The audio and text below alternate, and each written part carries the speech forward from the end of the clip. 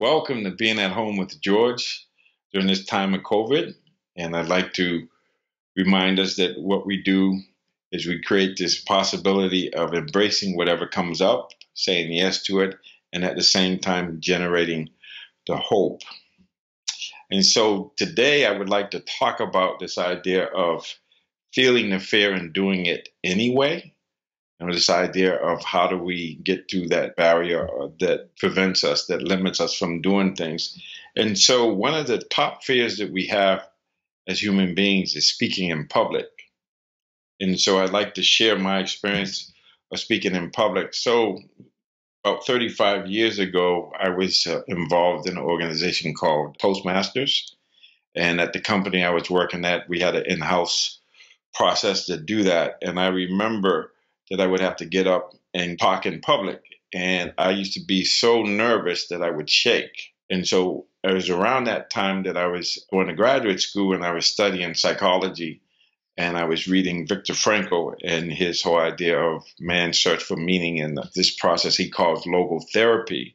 And part of the process of logotherapy is what he called paradoxical intention, which had to do with when you had fear, instead of running away from it, you do what Robert Frost talks about. The only way out is always through. Instead of trying not to do something, you intend to do what you're afraid of doing. Whatever you fear doing, you do it.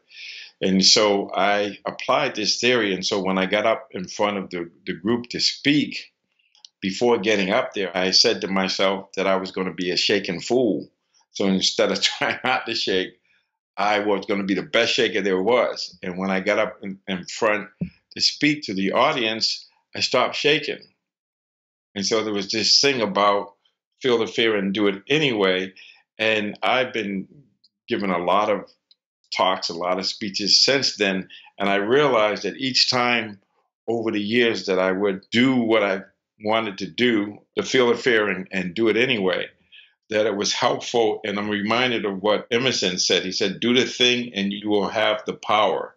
And this actually harkens back to my recovery, where how I got clean was I had to behave my way into proper thinking. So I had to do the things without thinking about it. So for me, that meant to be vulnerable and to, as we would like to say, take the cotton out of my ears, put it in my mouth, and sit up front and act like I didn't know anything.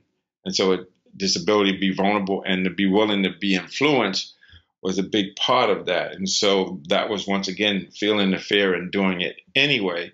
And so I realized over the years, giving talks all the time and even these at homes, that each time that I was getting up and doing it anyway, doing the thing and having the power to do it, that I was doing what they call exposure therapy. I was doing what I was afraid to do, but by continuing to do it each time, it got a little bit easier. And this is, I like to talk about this circular learning, or doing things repeatedly, repetition. And each time you do something, you do it with a little bit more awareness, a little bit more courage, because it's not like the fear is not there. But then it gets to the point where it's not a big deal. And so now when I reflect back 35 years later, it's interesting how that impacted me. And so last night I had the opportunity to give a presentation in person, the first one I've given since February 28th, 2020, at this college, local college, not far from where I live. And it was in an auditorium, and it was supposed to be maybe 200 student athletes that were going to attend. And everybody on campus had been vaccinated, so there wasn't an issue, even though they did wear masks when they got in there. So I had this opportunity in the time of COVID to go in to this place to give this presentation. So it turned out that it wasn't 200. When I got there, the sponsor said to me that the woman that I was dealing with, she said there might be about 400 showed up. Turns out over 700 people showed up, and we had a fantastic time. And I just realized that it took a lot of courage. Most people would say, well, I'm not doing this, but I had the courage and the desire to be in this place. And they were amazing. It was an amazing audience. We talked about amazing things.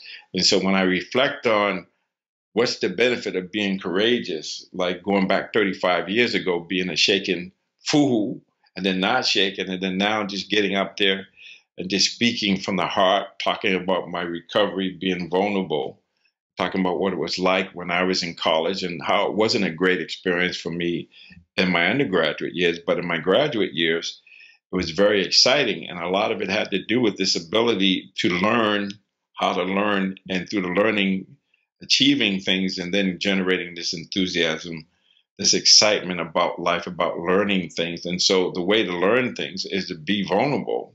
And that's how we learn to trust. And so this idea of feeling the fear and doing it anyway, and understanding, as Emerson said, do the thing and you will have the power. That's been my experience. And so now, as we're confronted with all the uncertainties, whether to go out or not, and of course, I've been vaccinated and I wore a mask when I wasn't speaking and all of that, but just the idea of taking the advantage to be here now and to be able to, yes, it's COVID, and yes, there's things that are happening, but there's a way that we can be together. And it's my understanding that this college was open during COVID because they had these protocols, whatever it was, and they were able to figure it out in their small community.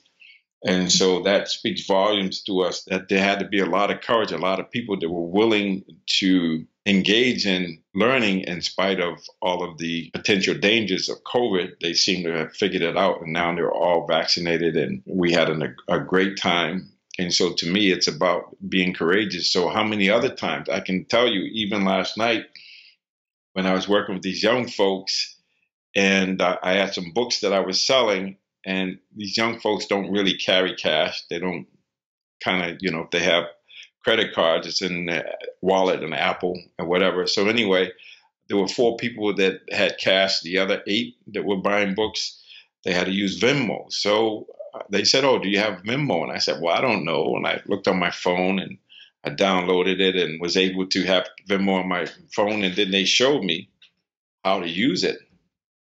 And then that's what we did. I was able to be vulnerable enough to allow them to show me how to use Venmo, and they were happy, and I wasn't worried about them thinking that here I am giving a presentation and I don't know about Venmo. It was just me being courageous and say, well, I don't know how this works, but let's see what happens.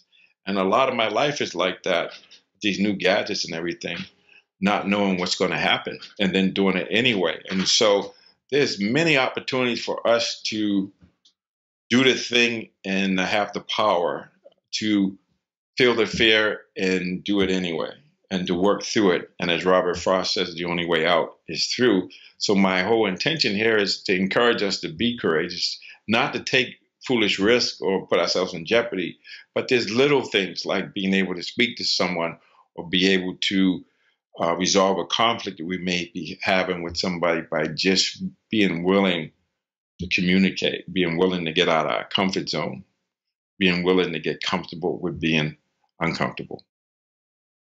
So this week we were talking about feeling the fear and doing it anyway, this idea of the importance of being courageous, having courage.